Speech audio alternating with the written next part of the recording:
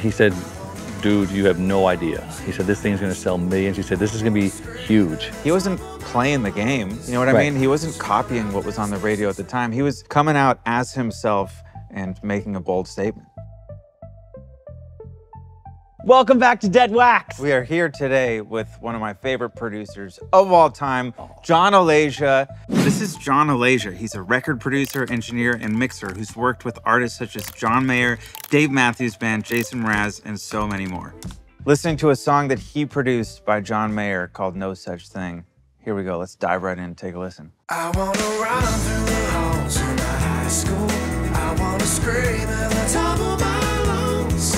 I just found out there's no such thing as... Man, I haven't listened to that song, like sat there and listened to it for so long. I haven't either. When was the last time you sat down and listened to this song? I mean, it probably was 2003. Oh my God. I mean, I don't really know. But, Yeah. you know. It holds up. It does. It holds up It's a so good well. song. It's the core is so good. The composition is so good. And his voice is so good. His performance is great. Yeah, John rolled in with that thing. I mean, for that whole record, you didn't have to mess with the compositions whatsoever because he had it. So he came to you with those songs finished. Fully fleshed out.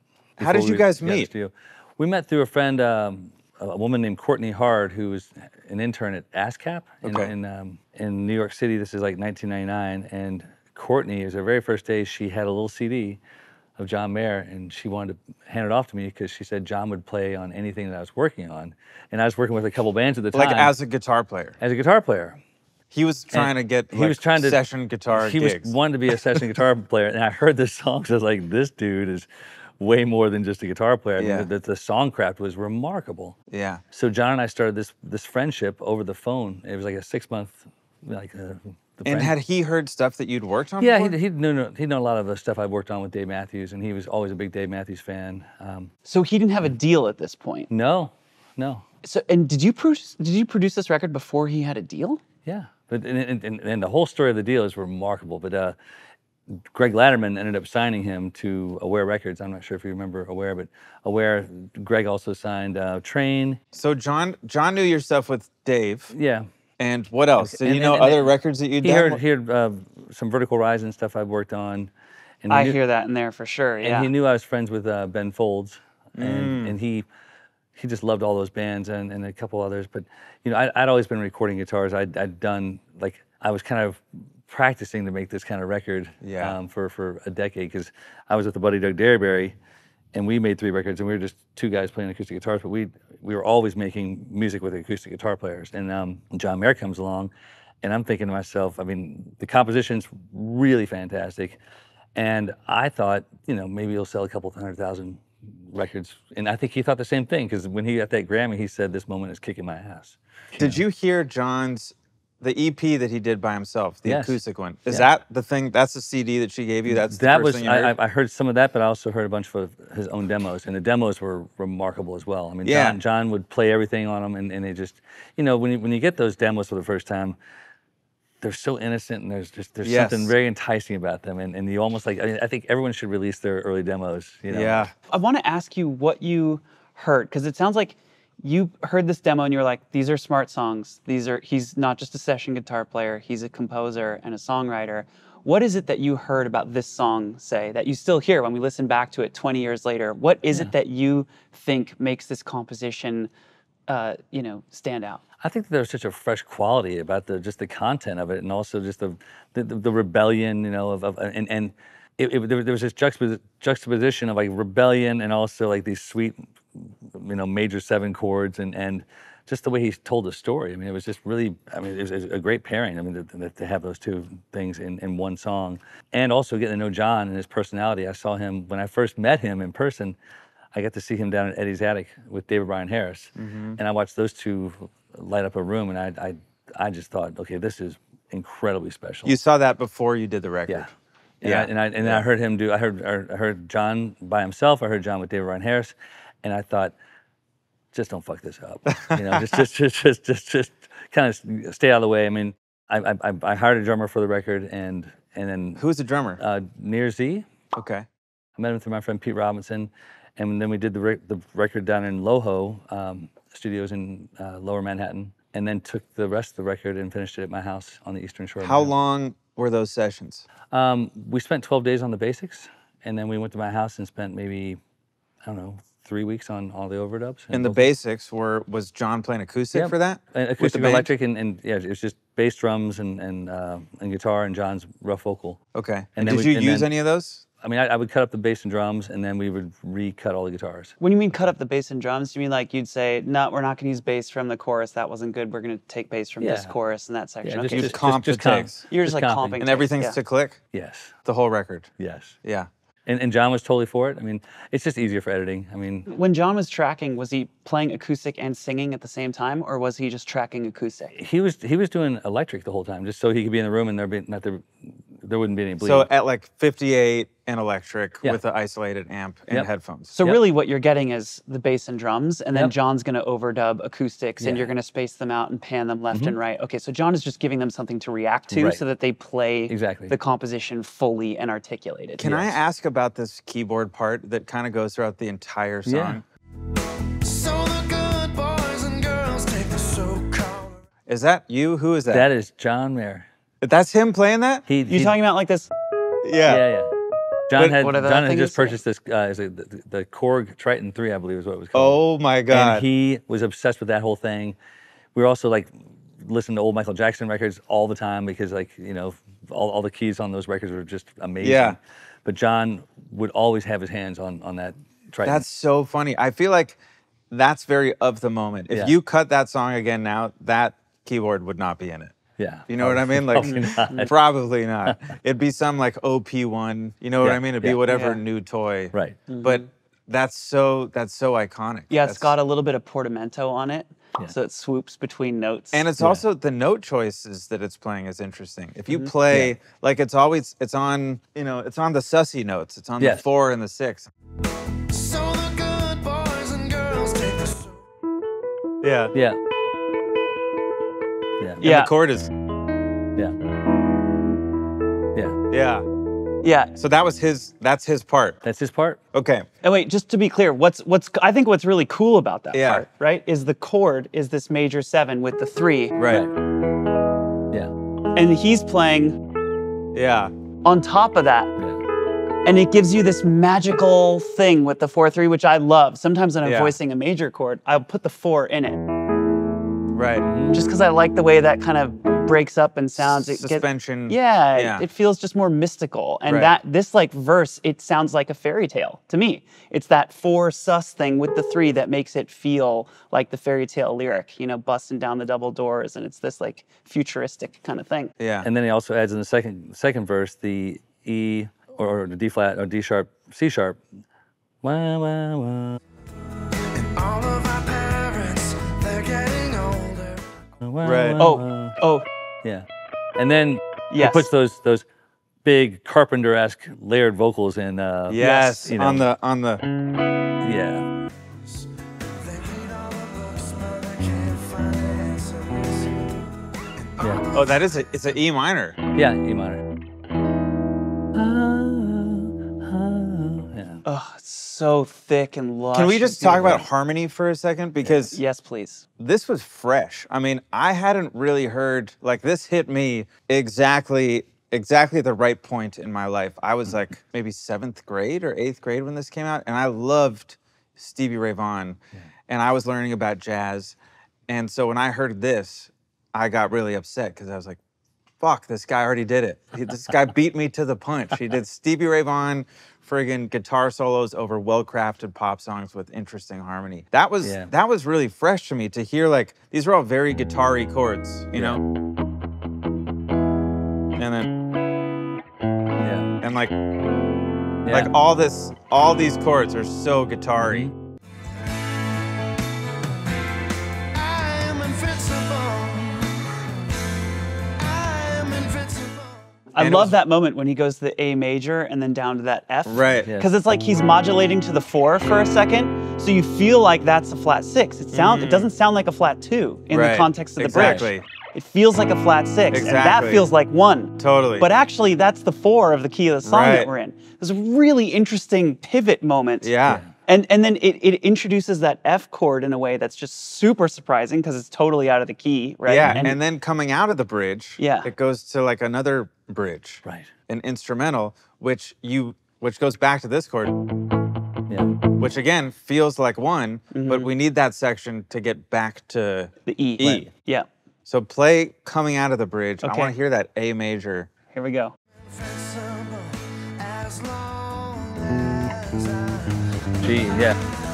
So that feels like one, Yeah. Yeah. Yeah. right? Yeah. And then let's hear how we get back to. I think there's the F sharp. Yeah. Right? Two dominant. A. Yeah. Now wait a minute. There's another interesting thing about that two dominant.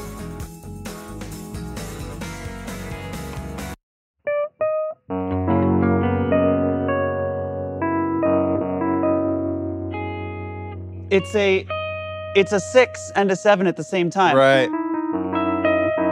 And Which is the same thing as that 4/3. There might also be a 4/3 at the same time. It's so Yeah. clustery. It's very clustery. But it adds so much. Like there are some It's artists. a lot of color. There is some artists whose harmonic sense is part of their voice as an artist. John is one of those artists, right? When you hear those harmonies, it just feels like John Mayer. That's what Right, John yeah. Mayer would play. And it's a rare artist whose harmonic sense is the signal of who they are. And I feel like he claimed all of these voicings. Like he really like put his stamp on the guitar. Like all these voicings that are so guitar-y. Like that's his sound. Like he somehow just copyrighted all of that. So what was your approach then? You got these songs. I'm sure some of these moments existed, some of them different, some of them didn't. But what was the production approach that you took to the record? How did you decide, like, how are we even going to do this? Are we going to track live? How did you make those decisions? I mean, it was very budgetary. We had a really small budget, and we had to be really efficient. So I found a studio down in Lower Manhattan that was very affordable. I was living in New York at the time, and John would stay with me. Like everyone was in New York. New Year's Eve was there. So and Dave LaBriere would fly out from Atlanta. So it was all very affordable. We went in and wanted to knock out as much as we could in 12 days. We got the bass and drums and some guitars, but we were working primarily on just getting that right. You know, I mean, I think today we're not allowed to have that much time, like 12 days to get the bass and drums, because we were exploring like everything, like every little part of that song. We had to think about, like, hey, what are we gonna do on that verse? What are we gonna do in that chorus? You know, and things. I guess when you get older, as you get older, you get headier about things, you know. So we tried to keep our heads out of it and just kind of go with what felt right. Yeah. Because the headiness is already there. Like it's Yeah. already smart. You don't need to make Yeah. it smarter. But you know, Near was very thoughtful. We would work out a bunch of things in sectionally, and then we just try to get it through from top to bottom, and then I would just, if I needed to, I'd take little bits and pieces from other takes. You know, we'd probably do, I don't know, I can't remember, 10 takes overall, you know, and without burning yourself out. I mean, During this process that you were working with John, was there any moment where you were like, oh, this guy's for real? Yes. I think Yes. there's a future here. What was it? What was it about him? I mean, I think when I saw him down in Atlanta playing live, Yeah. I just shook my head like, I can't believe what I'm witnessing here. Why? Was it his would- technical chops? Was it his Yeah, singing? his singing, but also his banter. He was so ridiculously funny in between he's a songs. star. I mean, he was Yeah. a total star. This was the age of like LimeWire and Napster. We all heard those too. Like Yeah. we were kids growing up in Marin, and all those live recordings spread like wildfire. I feel like this was one of the first things to blow up where we all heard those bootlegs before the EP came out. So we were kind of tracking his career like just the same way you were. We heard the live things and we heard the EP and then Yeah. the record that you guys made. It's kind of like cool how it happened, very of the moment. Yeah, and also when I heard him play Neon, when I saw the chops, I was like, I mean, I Yeah. was just floored at what. I mean, I don't know. I mean, I'm sure you can play it. I tried, but I can't. I'm not. No, I can't do that. That is a hard song to play. It's remarkable. That was a song everyone was trying to figure out how to play in college. Yeah. Yes. So I went to Berkeley for a little bit, and I think John Mayer is one of the few people I know who have had such commercial success knowing the Berkeley, just all that theory, and he applies it, Yes. but he doesn't go overboard. Right. And it's just he's just done it so he's done it very tastefully. You can appreciate. I mean, melodically, harmonically, and lyrically, it's smart. Yeah. You know what I mean? It's smart on all three levels. But he was also a heartthrob. So like all the girls were going crazy. They didn't give a shit about that he was playing like the sharp 11 over the dominant 2 chord.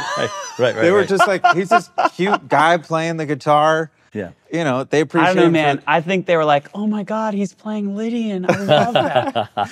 So for all the guys, for like the nerdy music kids that were into what he was doing, you know, from a craftsmanship point of view, they were also jealous of like, how is this guy's like cracking the code lyrically, structurally, and also getting all the girls. Yeah. We hated him for all those reasons. And the theory and the harmony that shows up, it shows up in a way actually that supports the heartthrob piece of it. It sounds heartthrobby, and I was joking about Lydian. The Lydian scale is super similar to the major scale, but with one note changed. The fourth is raised. So here's our C major scale, 1, 2, 3, 4, 5, 6, 7, back to the octave. Here's our C Lydian scale, which has that fourth raised. If we're talking modes, it's the fourth mode. But also, there's that moment, right? There's that descending Yeah.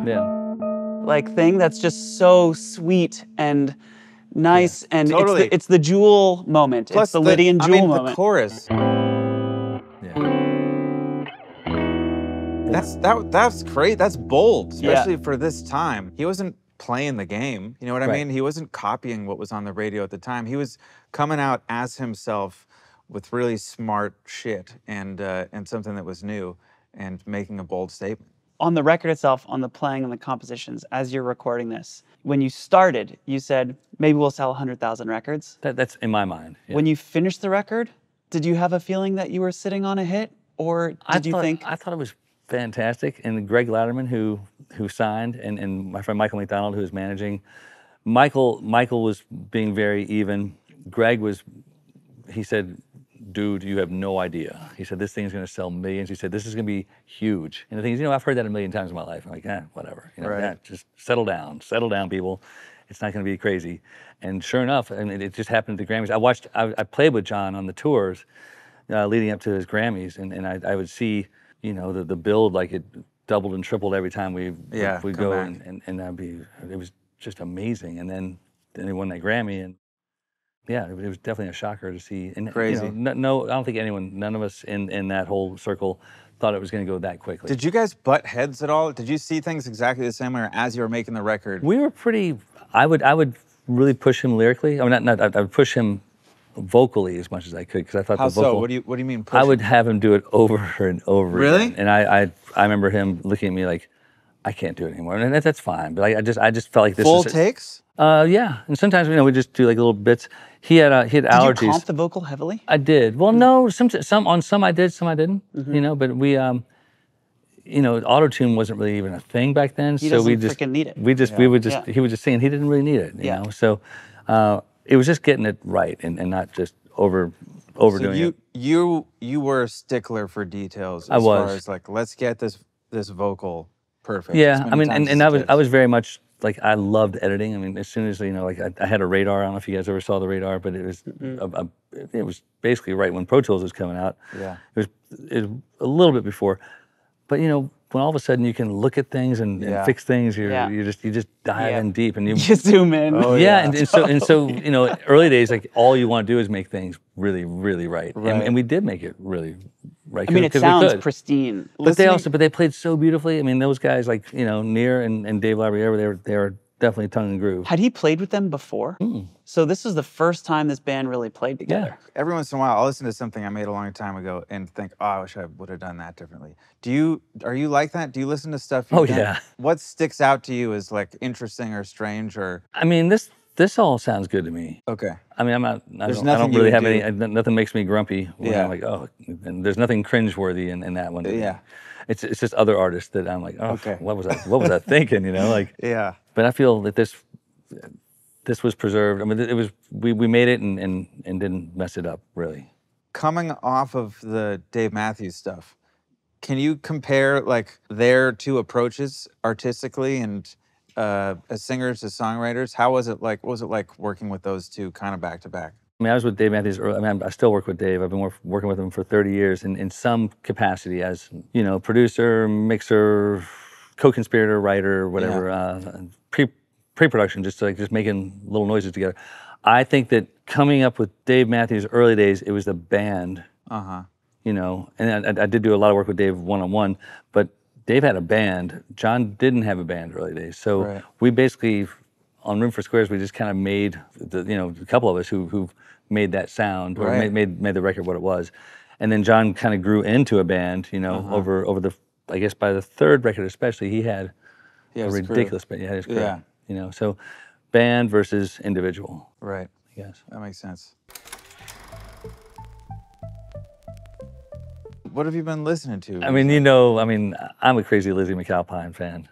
I'm just out of my mind for her. And I was just telling Ryan earlier that John Mayer and I were texting a whole lot about like what a insanely talented, wonderful artist she is. You know I'd bleed myself dry for you over and over again. Jack, what do you got? What you been listening to? There's a song called Forever Heavy by Black Moth Super Rainbow.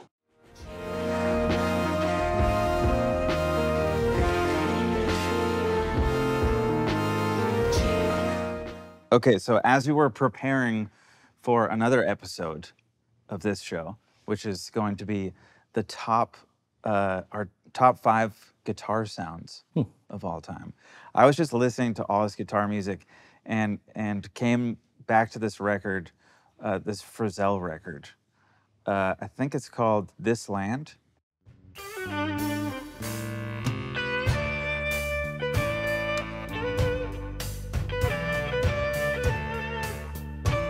John, if you would you please sign for us our diamond, our red diamond? Happily.